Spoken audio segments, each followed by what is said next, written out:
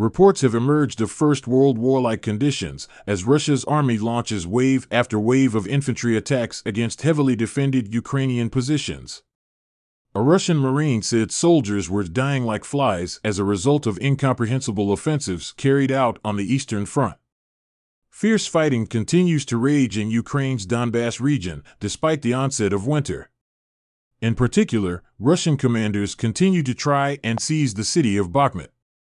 Reports have emerged of First World War-like conditions as Russia's army launches wave after wave of infantry attacks against heavily defended Ukrainian positions. Other areas of the Donetsk region have also seen heavy clashes that have resulted in high casualties for both sides. In November, Russian Marines from the 155th Guards Brigade helped capture the village of Pavlivka. The Marines are an elite detachment from Russia's Pacific Navy and have suffered significant losses during the military campaign. The brigade is believed to have lost hundreds of men in the battles to capture the village.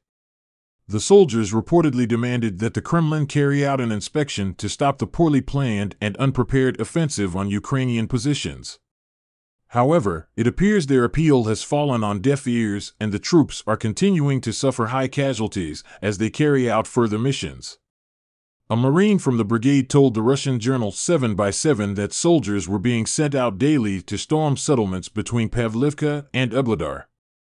Each time their commanders tell them that there is no enemy in these areas, and each time they end up being ambushed by Ukrainian forces. The Marine said the soldiers continued to die like flies.